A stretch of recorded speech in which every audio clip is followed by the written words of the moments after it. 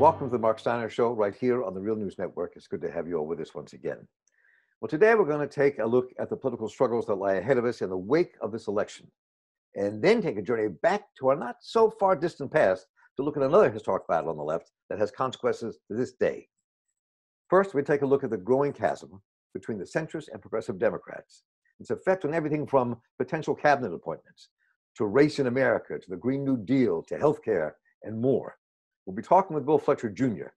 He's a racial justice, labor international activist, and noted author, and with Shana East, who's an organizer of the Poor People's Campaign and the founder of Illinois for Bernie.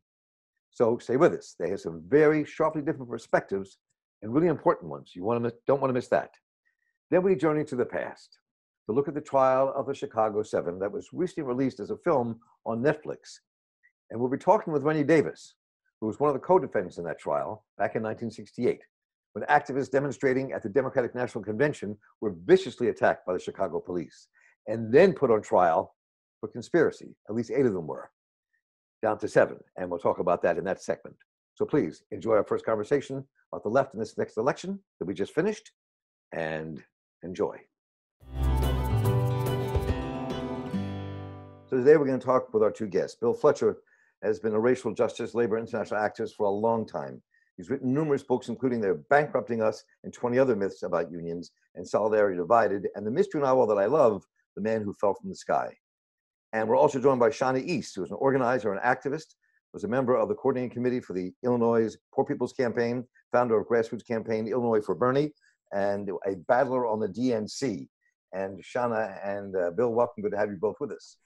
Thanks for great to be on the program. Let me just begin. I mean, here we are, just barely past this election.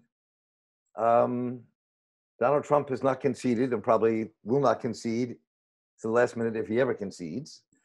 And it already seems that we're seeing a dynamic play out here with the centrist forces inside the Democratic Party and the progressive forces inside the Democratic Party at odds. You saw Abigail Spanberger from Virginia and other centrist Democrats who barely won accuse the progressives of being the reason that they lost. Medicaid, Medicare for all, New Green Economy, and the rest. You have AOC and other progressive congressional leaders saying, no, it's the opposite. Every time you campaign for Medicare for all, we won. We're not the cause. Your lack of having a central focus for working people is the cause. So let's talk about what the cause, what's going on here. And also, let me add into that equation, you can agree or disagree with this, is the kind of overwhelming strength and organizational ability of the right in this country that has been building for the last 50 years. So what does that leave what happens in this interregnum and beyond? And Shana, since this is your first time here on the show, let me start with you. One of the exit polls I thought was pretty interesting showed that people who voted for Biden overwhelmingly were doing so to vote against Trump. So I think one issue the Democratic Party is having, and that they're going to need to, reckon with, is that they aren't giving people a platform. I mean, they have a symbolic platform, but they're not speaking to people's basic needs right now in this time. So I think that's what's going on between the progressives and the moderates, is that the moderates are more corporate driven and the progressives are more trying to address the basic needs of the people. Let's start with Shana's first point. Yes, this was a broad front at the national level against Trump. And Biden and his people were masterful. I think that what people have to understand is that the anti-Trump front did not correspond to the down ballot elections. So in other words, you'd have people that would vote against Trump, but vote for conservatives down ballot. And that's not really surprising. And that speaks to a weakness in the Democratic Party's approach of programmatically, that we needed candidates, I would argue, down ballot that were much stronger, more to the left. And that's why I agree with AOC, 100%. The other thing, though, I want to say about the election, Mark, I want to get this in. is that this was an election around race, revanchism, and a rejection of reality. And just I want to focus on that last part for a second, because I think that a lot of people don't really want to accept that 70 million people voted against reality. They voted against the reality that we have a COVID-19 pandemic. They voted against the reality that we have an environmental catastrophe. They voted against reality. Now, people can say, well, some people, were willing to tolerate various views that Trump had, but, whether they believe them or not. But the reality is that people were prepared to take that step. That means that speaks to this very broad right-wing populist base that's out there. It's been out there for a long time, as you were pointing out, and we're going to have to come to grips with it. Well, let's explore that a bit more. And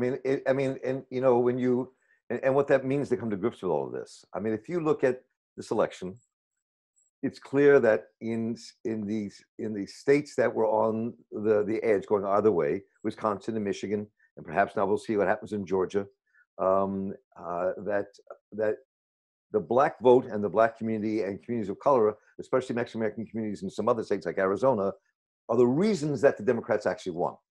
That flipped it over. They're part of the reason. Part of the reason. Well, I'll let you jump back in on that. I mean, they were pushing that.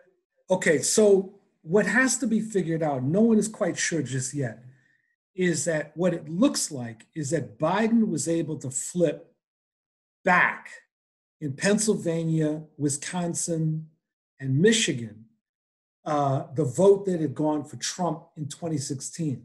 But I say that very cautiously, because what's not clear is whether he flipped the voters or whether what happened was that the segment of the electorate that had been demobilized by the Clinton campaign in those areas ended up becoming remobilized in this election, right? So we don't know. The union vote nationally seems to have been around 57 to 60% for Biden.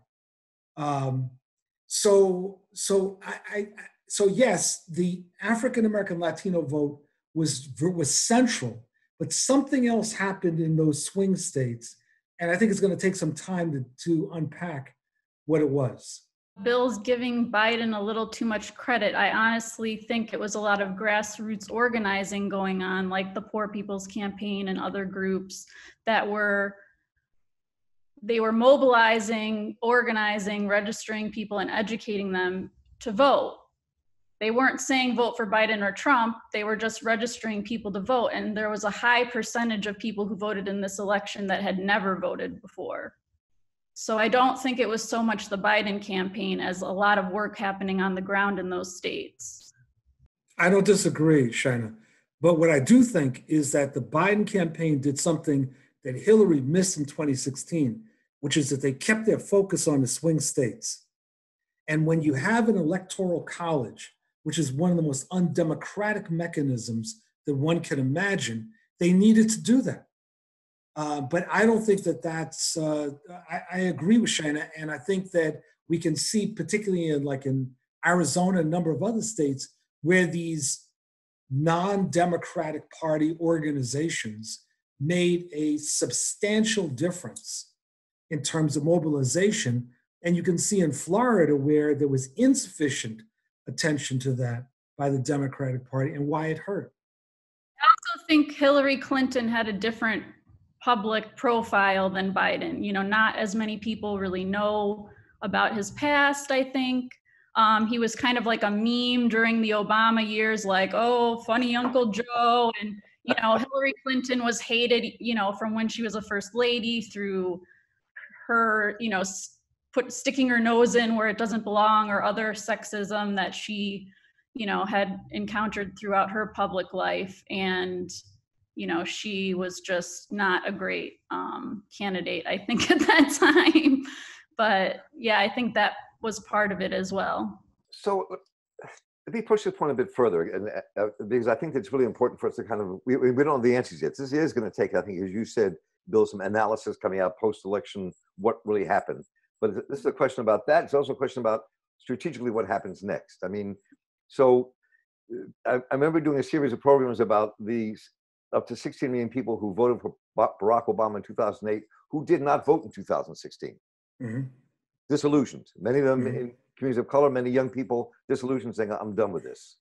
And many of them came back in this election. We think, we don't know, Mhm. but we think. And you have a situation where the progressives, most people on the left, and most progressives and people on the left within the Democratic Party as well, decided to fight for Joe Biden. And even with some of them sloganeering, beat Trump, battle Biden, and all kinds of things in between and around there. So the question is, what happens now? I mean, as I said earlier, you have an extremely well organized and powerful right wing. That Donald Trump got the second most amount of votes of any presidential candidate in U.S. history. Biden got the first, obviously. And you've got Democrats that are, in some senses, in disarray, very split. And so this is a very, the future is really uncertain. You have the courts packed by the right on top of all of that. And the diminishing power of labor. They're trying to get back, but the diminished power over the years.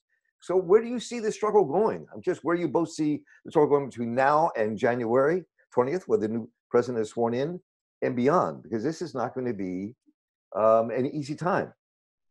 So what I do in my work, what I'm focused on is organizing poor and low income folks. And I think what we need to do is organize around a set of demands that work for working class people. And I think we need to fight. I think people in power stay in power because they continue to divide those class, that class, us. And so we need to work against that and be incredibly disciplined in fighting against those, people who wish to divide us. I think we're going to have a few challenges. So the defeat of Trump does not mean that right-wing populism has been defeated. And I would argue that it remains the principal a problem right now that we're confronting. We're going to have a secondary problem with the centrist Democrats. And the centrist Democrats are going to be the ones that are going to be essentially promoting the idea of let's reach across the aisle to the Republicans. Let's try to cut a better deal, be nice. They're going to be the ones that are trying to tone down the left rhetoric and left directions. And I think we're going to have a battle with them. But I think we have to understand that there's a difference in terms of the battle. The right-wing populist movement seeks our annihilation. And I don't use that term as a euphemism. They seek our annihilation. And so we are in really the fight of our lives. The fight of our lives didn't end on November 3rd. And then also this issue with the battle with the centrist Democrats is pivotal because it's a fight over strategy. It's over the soul of the Democratic Party. And I think that fight needs to be pursued along the lines of what Shana was raising. Need to be very concrete demands and pressures on the Democratic Party and on Biden-Harris to move in the direction that we need. I am very worried that what will happen is a version of what happened when Obama was elected. When, it was sort of, okay, Obama was going to be the adult in the room and was going to be sticking out his hand to McConnell and trying to make nice. And, as the saying goes, fool me once, shame on you. Fool me twice, shame on me. We can't afford to make that mistake again. I think moderate Dems created Trumpism. I think the Democratic Party lost tons of seats during Obama's, terms. And I think now we can see in the exit polls and whatnot this time, more low-income voters move to Biden. So it's not really a mandate for Biden. I see it as a mandate for the working class and for, the Democrats to begin to fight for our needs. Shana, I agree with that, but I would say this, because of things that I've been watching over the last few days. I think it's really important that we articulate that Biden has a mandate for change. And the reason I say that is that every time the Republicans get elected, whether they have the popular vote or not, they always position themselves and say, we have a mandate from the public. And this almost always goes uncontradicted. Democrats get elected, and then we start going through this hemming and hawing, and do we really have the mandate? Maybe we don't, maybe we have a slight mandate or whatever. Hell with that. We got to say, no, we got the mandate. We got the mandate for change. And you know what? Audacity will be our watchword, right? Audacity, not putting out our hands. No, we're going to move fast. And so I think the way that we progressives frame this is going to be very, very important. But it's not just the rhetoric of change that we need, which is what the Democrats tend to do. We need actual change. So will they do that? I don't know. Who knows? But that depends on us. It's up to us, the people, to put the pressure on them. Exactly. But I'm saying that we got to frame this because the imagery becomes very important. Trump lost the popular vote in 2016. But from that point on, there was almost no discussion, except maybe parenthetically, about the fact that this guy had no popular mandate. But nevertheless, we allowed that to happen. I'm saying we can't allow that to happen. But Trump was very good at creating the illusion that he had the mandate. Every good movement relies on propaganda. Every good movement. He pulled it off.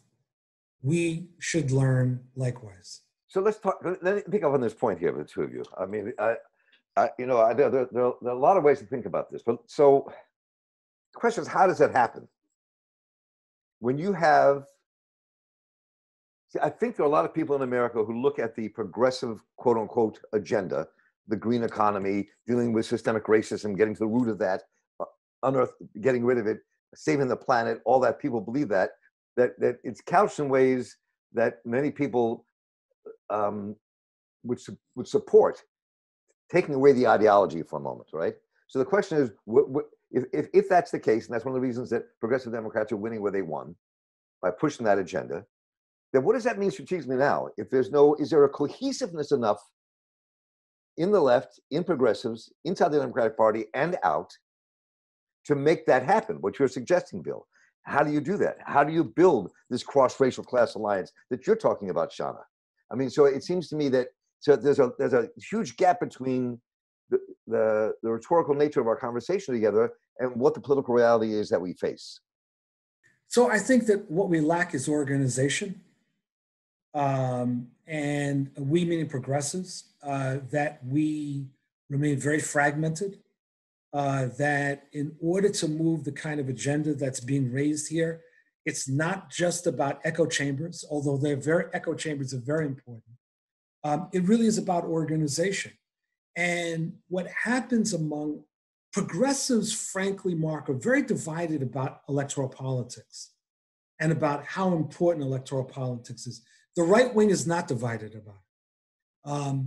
And so what happens is that it's very difficult for progressives to develop a coherent electoral strategy. Take DSA, for example, the Democratic Socialists of America. Very large organization, and at their 2019 convention comes up with a Bernie or bust platform, only going to support Bernie, no comprehensive electoral strategy to guide what their chapter should be doing around any of these other elections. It's like, we've got to move beyond that and thinking about the fight for power at the municipal level, county, state level, as well as the national. We can't just be engaged every 4 years when there's a presidential race. And so I think that really weakens our ability, as opposed to the right, which beginning in the late 60s, the so-called new right, developed a very comprehensive multi-level strategy that had electoral work, litigation, and mass movements, all as part of their effort to reshape the entire discourse within the United States. We seem to think on progressives all too often that it's one or the other. It's either electoral politics or mass action, street heat or lobby, and not understanding that all of these things have to be in play. Well, it's going to sound like I'm just shamelessly plugging my group, but the Poor People's Campaign is doing an excellent job with our fusion movement because we're not like working in individual silos on these issues. We're talking about ending poverty, ending ecological devastation, ending the war economy, and fighting the false moral narrative, like all together in one campaign. The other thing is, I think we need to start talking less about left versus right and more about right versus wrong. I think these labels further divide. You know, we're already divided on the left, progressives, liberals, you know, and Bill's right. The right is incredibly organized. And so my approach and the Poor People's Campaign approach is to just get rid of those labels. We talk about the issues and we invite in anyone who's willing to fight together, because we need to unite, and we need to like unite around an agenda that we all, you know, can fight for. I hear you. I don't think it works. We can get rid of any labels we want. And as the right shows all the time, they call Joe Biden a socialist. Joe Biden a socialist, right? I mean, I repeat that. Joe Biden, right? So the point is that we can remove whatever labels we want. Those labels are not self-congratulatory. They basically are to identify political tendencies. And I think that, I mean, if you don't want to call yourself a leftist, you don't call yourself a leftist. But the reality is that the other side will, right? And the other side knows that we are talking about fundamental social transformation and not in a fascist direction.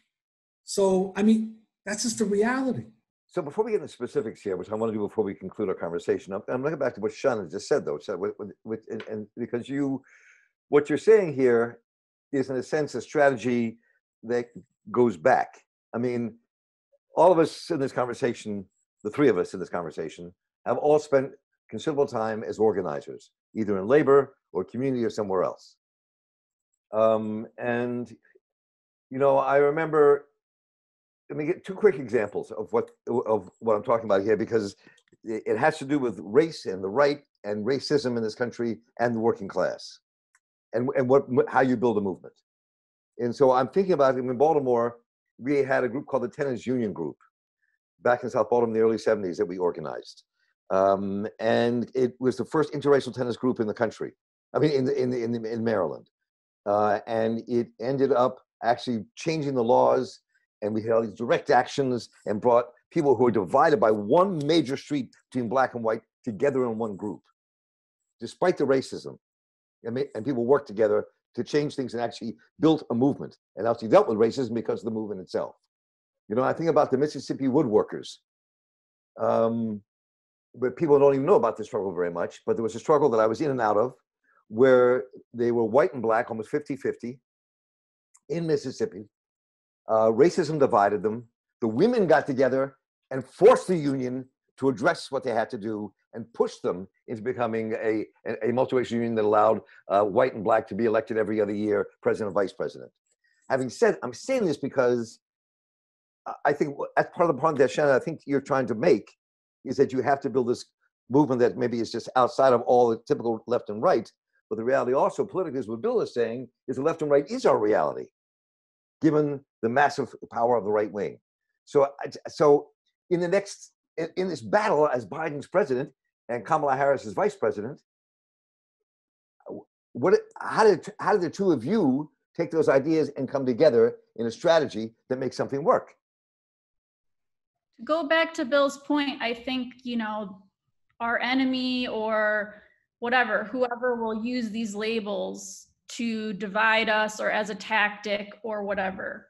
But I think to be able to have a true big tent campaign or organization, you have to truly be willing to let people in who you don't see eye to eye with on every single issue, but you might have the same views on the economy or systemic racism or, you know, the Green New Deal. You just have to, or else I don't feel like you're serious about building power. And the Democratic Party has had a very difficult time being open-minded when it comes to even progressives within their own party. And that's a big mistake. And I really, truly hope they'll use this time to reflect on it, because this election shouldn't have been this close. I mean, we're dealing with comic book villains here. And it was this close. So I, you know, fingers crossed, we'll be seeing some reflection from the Democratic Party. I think that the level of unity depends on which battles we're talking about. As you know, Mark, I've been a trade unionist for all of my adult life. So I know something about organizing workers. And I didn't walk into a shipyard waving a red flag, suggesting that there needed to be the immediate introduction of the dictatorship of the proletariat. You didn't do that? No, actually, I stayed away from that. So I understand a little bit about organizing struggles, and you begin when you're doing base organizing with where people are at. I'm talking at the level of strategy, so forgive me. I'm talking at the level of strategy, not at the level of individual battles or even campaigns. There's a lot of campaigns that we're going to be engaged in where we have to look always very broadly, and we always have to be non-sectarian, anti-sectarian in our approach. That said, history has demonstrated time and again that there's many battles where the racial divide can temporarily be overcome. But in the absence of a more comprehensive analysis that is grasped by the rank and file, it collapses. And so one of the examples that I always cite that is to me iconic was the Packing House Workers Union, which was a union that really got race. They were organizing workers, mainly white and African American, but they got race. And they integrated the fight around racism into the way that they operated in terms of their demands, everything else. I contrast that with many other organizations that take essentially a tactical approach, either trying to avoid directly dealing with race, you know, sort of let's find common demands that won't piss off anybody, and let's join together and sing Kumbaya, right? Or the other extreme is where people ignore the importance of building alliances at all. And this is one of the problems in the current moment, I think in some elements of the Black Lives Matter movement, where there are forces that don't appreciate that we've got to build an incredibly broad movement in this country of 350 plus million people. And it's not going to be just African Americans that are going to pull this one off. So we've got to walk this balance. But at the level of strategy, I think we have to understand that there's some folks that are going to side with us on some battles, but they're not going to be with us for the long haul. And that's okay, as long as we're aware of that. And we've got to be pushing the Democrats as a party to the left to be addressing these issues that are rooted in the struggles of working class people. I think that they're saying right now that voters that were making under $100,000 tended to be on the side of Biden, and those above Trump, which made perfect sense. And it also completely contradicted this whole narrative about how it was the Trump base was all these white workers that were running around crazy. I agree with Bill. You know, it can't just be about mobilizing people. We definitely need to work on strategy. And I think a big part of that is studying our history, you know, the education into what has happened in past movements. During this, you know, COVID shutdown time, I've been studying just leading up to the Civil War, during the Civil War and Reconstruction, and I just have found it to be so relevant still today. And I think that's something that we should all be taking time right now to look at, because during Reconstruction, we had the largest redistribution of wealth in history. How do we do that? People talk about this time being so polarized, but what time could have been more polarized than that? And we've also can see coming out of that the largest transformation. So it gives me some hope. I mean, obviously later Reconstruction fell apart and Jim Crow, but the people can win demands if we work at it. So here we are in this interregnum period. And anything could happen between now and Inauguration Day. So, and we don't know what fight the right is really going to put up towards the end of this. We haven't seen what's bubbled. There have been little signs bubbling to the first surface, but we really haven't seen it really blow up. We'll see what happens in the coming month and a half. Having said that, the question is, what do progressives do at this moment? When Biden becomes president, he could institute the Vacancies Act and put who he wants in the cabinet and not kowtow to the right about who he nominates. He could adjourn Congress and do all kinds of appointments, and he can do these massive amounts of executive orders turning things over. I mean, it seems to me that somehow the progressive movement, in terms of the Democrats, have to come up with a strategy to push that if anything is going to begin to change. And so your thoughts on that. Bill, go ahead. I see you nodding. I'll let you start. I couldn't agree more. I think that's exactly what has to happen. And it goes back to what I was saying about audacity. I think he's going to have to move very quickly. I think that this next period is very dangerous, and that there could be anything from right-wing terrorist attacks, assassination attempts, other kinds of provocations, to a generalized obstruction. What we're seeing right now, the failure of GSA to sign off on a transition, things like that, that could really muck things up. So I think that we're going to have to keep very, very, very much on alert, because if the right wing starts any significant mass mobilizations, we're going to have to out-organize them. We'll have to just, anytime they show up, we have to have double the number of people on our side that are showing up. Because what I believe that they're going to try to do is to discredit the legitimacy of the election and to try to carry out various things. And you saw some of this during the Obama administration, where there were various forms of local obstruction and the suggestions of laws that actually don't exist, that give authority at the local level to failure to implement various statutes. So I think that that's what we're looking at. I think we'll definitely see Biden do a lot of executive orders to try to get things back to where we were at with Obama. I can see the names being floated for his cabinet are not from the progressive wing. So that's disappointing, but predictable.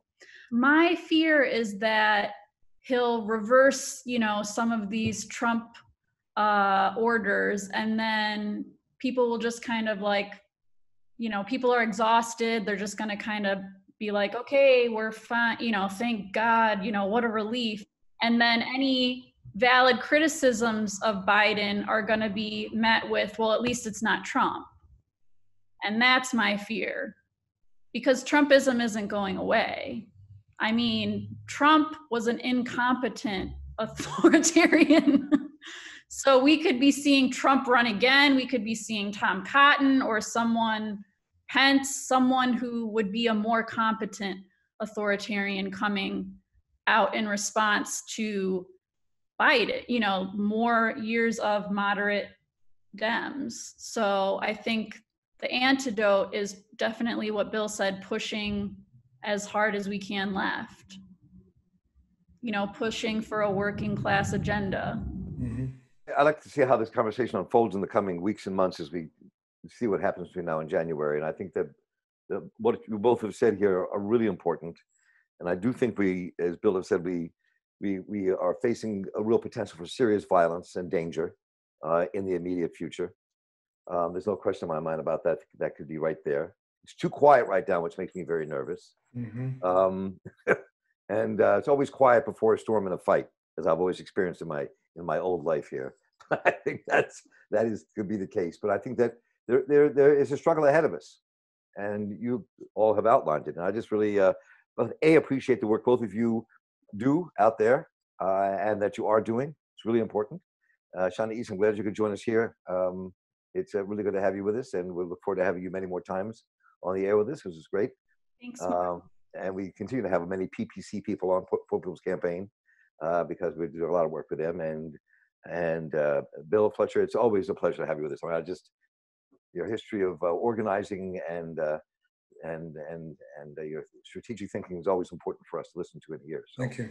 I thank you both so much for joining us. It is great. I hope and trust you enjoyed that conversation. Let me know what you think. You can write to me at Marc with a C at therealnews.com. But before you do that, check out our next segment today. We're talking with Rennie Davis, who was one of the original members of the Chicago 7, or Chicago 8 when you count Bobby Seale. He was a former member and founder of the Students for a Democratic Society and the National Mobilization Committee to end the war in Vietnam. Now, the trial of the Chicago 7 that was recently released on Netflix, as I said earlier, takes us back to that moment in time that's supremely relevant to what we face today. It tells the story of what happened to the anti-Vietnam War protesters in August of 1968, who were attacked by the police and then had his leadership put on trial. Aaron Sorkin's The Trial of Chicago 7 was recently released by Netflix. And it takes us back to a moment that is supremely relevant to what we're facing today. It tells a story of what happened to the anti-Vietnam War protesters at the August 1968 Democratic Convention. For people who were not there to witness it, it really opens up many doors, it seems. It tells a story of violent police attacks on demonstrators, how federal government and its city government in Chicago conspired to infiltrate anti-war groups and incite violence. In the courtroom itself, Black Panthers Bobby Seale and Fred Hampton, their treatment is illustrated in this film. It all serves as a really sobering reminder of the deadly racial disparities experienced by protesters, but we still face today. It sounds eerily familiar to what we're witnessing today as well.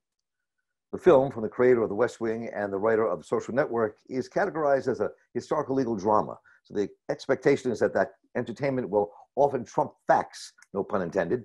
That this is further complicated here because the trial itself was plagued by a lack of transparency, with a judge who was clearly out of his mind and rabidly biased against the defendants.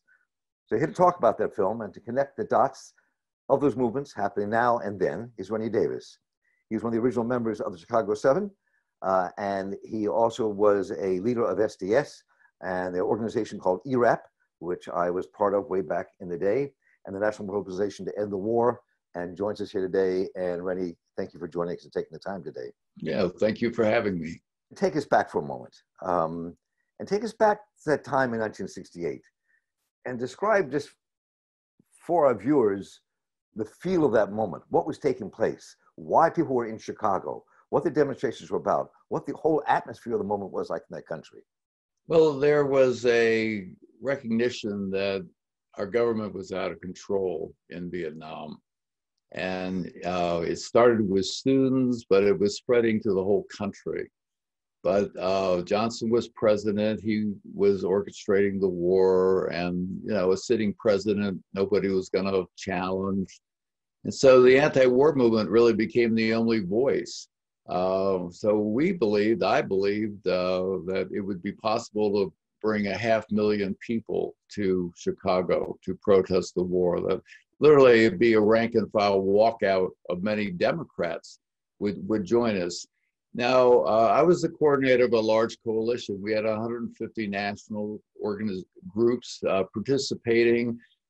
Martin Luther King was in our coalition. We had put on large-scale demonstrations with no incidents. We were committed to nonviolence. We were able to do this, but what came out of left field was basically sort of similar to today. I mean, just a mayor who decided to take the First Amendment and the right to petition the government for redress of grievances and throw it out the window and deny permits. So we had a difficult choice. Do we go stand up for the First Amendment?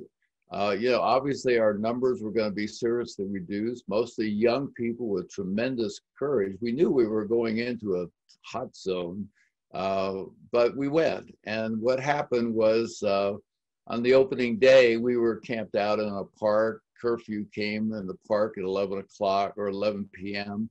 And police gathered, and in they came, beating and clubbing and gassing.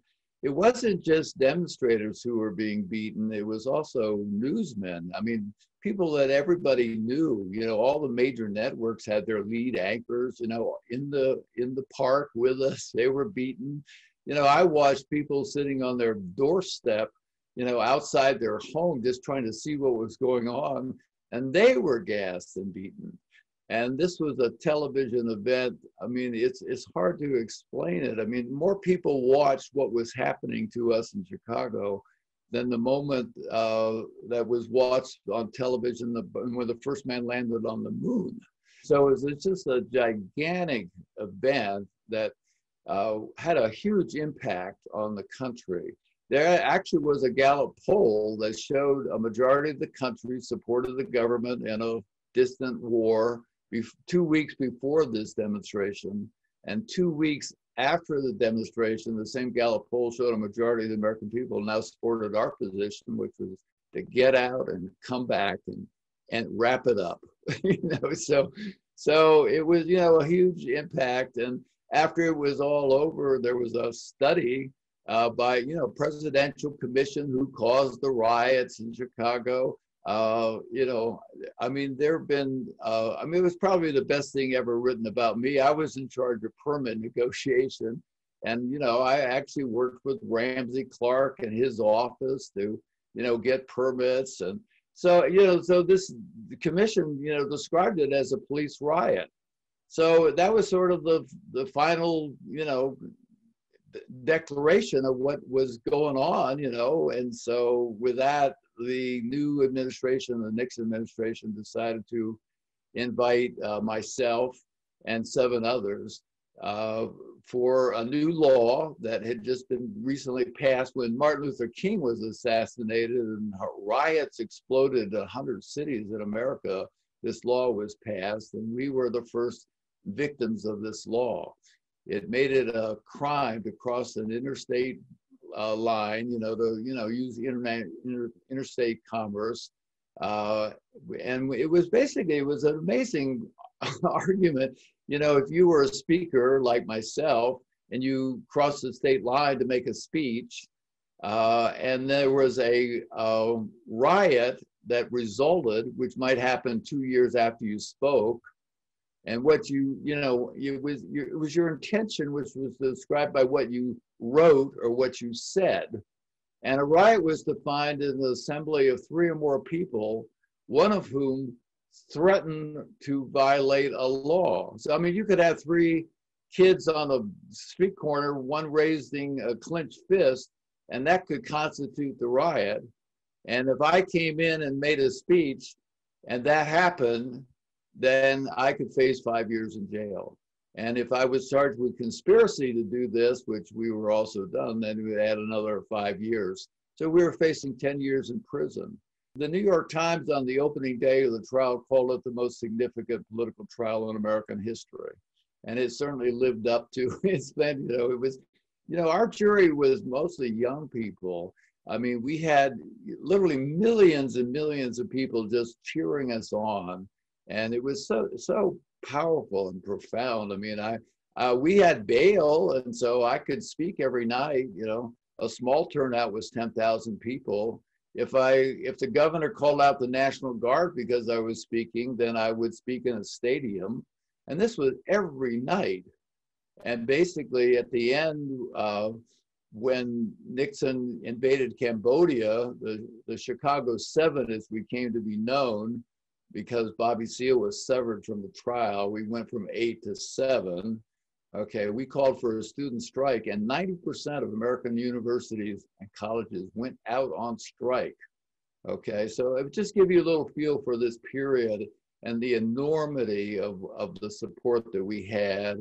And basically, fundamentally, what we did was we put the government on trial. And with the election a few days away and people panicking that this might be our last election today, you know, certainly everybody's on the edge of their seat with what's going to happen and the fear, you know, it's a profound message right now that human beings in large numbers really can't stand up and make a difference. I mean, the parallels to what's happening at this moment are pretty incredible to me. I mean, what you just said, I mean, people looked at that election in some similar ways, even though I think what we're facing now is some real question of neo-fascism and authoritarianism, and it's a very scary moment we're all in. But there are a lot of parallels. I mean, to what's going on with the Black Lives Matter movement, with the kind of in some ways the 60s was the explosion of consciousness about race and racism in America and the depth of it. But and I think now we're seeing people, even in a greater degree, seeing how deep and profound it is and how it really affects the entire society, which is why you had 23 million people in the street after George Floyd across the country and across the world. So I mean, say that, so you know, I wrestle a lot with what 1968 and 2020 have to say to one another. Yeah, well, I really agree. You know, you know, in one way, people who were defendants or family of the defendants, you know, I think about Adam Rubin, who was Jerry Rubin. He was a defendant. His son, you know, I mean, Jerry in the movie is portrayed as a drug addict who teaches demonstrators how to make Molotov cocktails, and you know, and they're just some terrible things, you know. I mean, from the insider point of view, we were kind of aghast by many things, you know. I'm kind of this nerdy guy that, you know, is afraid of his own shadow, and you know, it's pretty hysterical. I think they did a pretty good job of Abby Hoffman. You know, I liked his character. You know, it was good.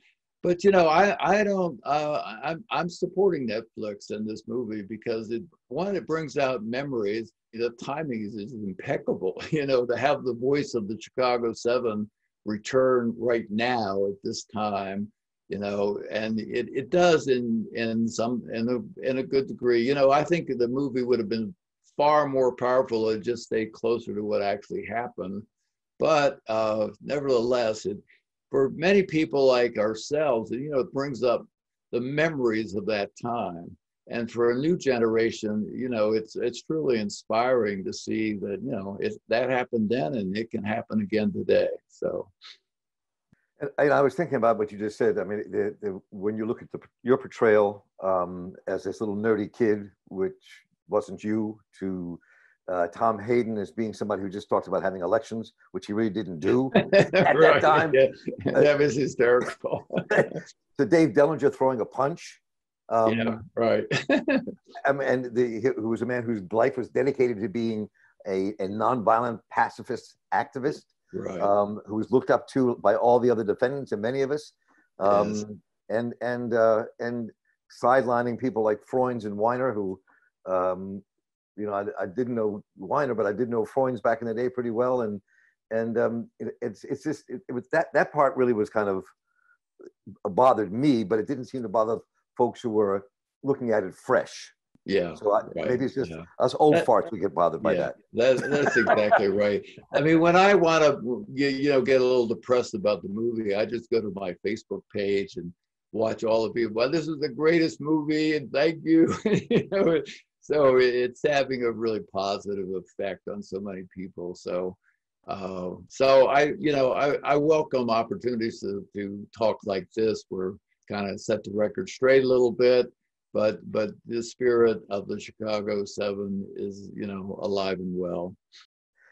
So one of the things to focus on for a minute here, I was thinking a lot about the portrayal of Bobby Seale and how that happened in this movie, and I want to talk a bit about that. I mean, I think, you know, this was a time when, first of all, I was thinking, as I told you before we started, I watched for the first time this 1987 movie, The Conspiracy Trial of Chicago 8, that was dramatic, It was taken with the court documents, really well acted, and then interspersed with some real commentary from you and Tom Hayden, Dellinger, Bobby Seale, and the others.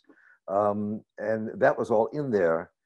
But one of the things that, I think people didn't really, at least I didn't get from this movie, maybe other people did, is what the effect of what happened to Bobby Seale in that trial. Yeah. The horrendous nature of how he was gagged and bound. The fact that there's a time when Fred Hampton, who led the Chicago Panthers, was murdered when the trial was going on. Yeah. So I mean, to me, and at the same time, the Panther 21 trial was exploding, and Afeni Shakur actually defended herself, which is what Bobby wanted to do. So that part of the moment really didn't come through, and I think that was so vital, important to how it speaks to today, but also is vital, important in terms of what it meant then. Right. Yeah. So, just to quickly take your listeners who may not know this story, Bobby Seale was chairman of the Black Panther Party. I had invited, a member of Elder Cleaver to come and speak in Chicago. The last minute he couldn't come. And so he asked Bobby if he could take his place. I had never met Bobby Seale at that point. And so Bobby came and made 2 speeches. And, with all the hectic, everything going on, I didn't even get a chance to say hello to Bobby during the time. But for those 2 speeches, now he was facing 10 years in jail. And part of this was a conspiracy, which meant that Bobby and I planned this together in secret, to have riots in Chicago. So Bobby had a lawyer who was very gifted and was facing gallbladder surgery and asked for a continuance, and the judge turned the continuance down. So Bobby decided to represent himself. So what happened was it started slowly, really. I mean, basically a witness would be on the stand, mention Bobby's name, and Bobby would stand up to cross-examine the witness, and the judge just would go into a hysterical fit. There were huge marshals, big guys, in the courtroom, about 30 usually at a time, and they would be ordered by the judge to put Bobby back in his seat. And so this is how it built. It built slowly but steadily as Bobby was literally being forced to sit down. You don't quite get this in the movie. You get a sense of what it is, but not the drama that was going on. And then one morning, Bobby, is late coming out. He doesn't have bail. And so we're all sitting there at the table waiting for him to appear, and out he comes. He's in a chair. He's carried by 4 marshals. He's chained and gagged in his chair. And he just sent him, just comes in and he puts him right next to me. And he's got a gauze in his mouth with pressure Band-Aids all wrapped around his head, so he can't talk, but he can talk. And he says, "I demand my right to represent myself," and the jury can clearly hear him. So with this, you kind of get in the movie that it all might have happened in one day. It didn't. This was stretched out about 4 days, and basically it gets more and more intense. Literally by the 4th day, I would see, there was literally blood coming out of the side of his mouth from this pressure that, it would just go on for hours beforehand, forcing this gauze into his mouth, and then more and more Band-Aids, and still at the end, I demand my constitutional rights. He was so garbled, but he could definitely be heard by the jury. But the most important thing, Mark, really was that he was heard everywhere. He was heard throughout the continent of Africa, South America, Asia, all of Europe heard him, Canada heard him, the United States, everywhere in the United States. The voice, here was a Black man chained and gagged in a federal courtroom in the United States because he could not represent himself.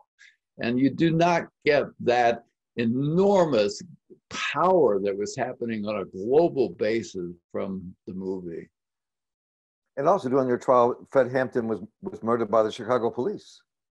He was, and this was just, this was probably the most upsetting single thing that happened to us. We came to to trial one morning and, you know, got the news. And I mean, it was pretty difficult just to contain ourselves, you know.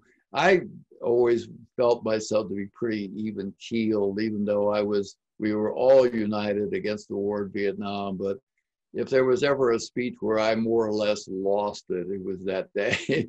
I went out at noon in front of the federal courthouse, and it was just, I mean, we were just beside ourselves, you know. I mean, Fred Hampton was asleep in bed, and, you know, 30 policemen just came storming into his apartment and murdered him in bed. And it was just, I mean, I don't know what we had no words for it. I mean, we were just so stunned by the violence of the police force. Talking a bit about the effect that trial actually had on that moment in history, but then, and also fast forwarding to now, and how much has not changed, especially when you talk about the kind of police and state violence that you see on the screen every day, and the rise of the right-wing militias and all that taking place. And what hasn't changed, but also just that how profoundly that your trial of the 8 of you did change America. Yeah, both are true. You know, I mean, basically, there has been really significant change, but it just seems like droplets. You know, it's not a downpour of change, and we're still facing all the same issues. And now, perhaps, you know, it's more serious than ever before. You know, we're actually going into a time where it just seems like not only is the republic eroding, but the republic really could end. And yet the message is still the same. You know, we're all here, and we can basically be intimidated and go underground or say nothing, or basically we can mobilize ourselves to basically change the outcome. And it's the same message that we had in '68. We did change the outcome in '68, and we can, in fact, we must do it again. I mean, I was a community organizer at that time. You know, the last thing in the world I thought I would ever change, but, you know, I could see what was coming, and I let that basically sink in, and I realized that this is where it's going. You know, it wasn't something that we concocted in a conference or a planning meeting or anything. It was an event, you know. And I would say it's very similar today, that we're going into a moment where it's really a good idea to look up and notice the horizon, because events are coming. I mean, of course, we all want a vaccine and we all want to go back to normal, but not according to the events that are right in front of us that we can see. You know, I don't think we're ever going back to normal. This really is a time like no other. And basically, I mean, just to give you a quick sense, I mean, everybody knows it's warming up, and everybody can figure out that warming up means accelerating droughts. But you really need to understand that means aquifer depletion is going to accelerate, and that means food distribution chains are going to begin to snap. And, you know, I'm not a dooms person, you know, I'm totally optimistic, but when I see events coming, you know, I see people everybody has to eat, and people that you would not even imagine are going to start to think, you know, I think I have to grow my own food. And that means that they're going to be moving towards intentional communities, because you got to hook up with each other. And in those intentional communities, I mean, they're already existing all over the place, but not in the millions and millions. And that's what I see coming. Intentional communities that basically want to live, grow, and thrive in an age of extinction is going to become the network that's going to create a nation for a new way of living on Earth. And so it's a long-term vision that is the place where lots of people are now putting their hope for the future of the human race. We could actually create the future of humanity out of this present time. Well, Rennie Davis, it's a pleasure to talk to you. Good to see you. Yeah, good to see you too again, Mark. Thanks. Yeah, good to see you doing so well. And thank you so much for joining us here on the Marc Steiner Show, The Real News today. It's good to have you with us. Okay, thanks again. Thank you for joining us today on the Marc Steiner Show. So for producer Erica Blount and video editor Seba Petuskin, I'm Marc Steiner for the Real News Network. Thanks so much for joining us. Let us know what you think, and take care.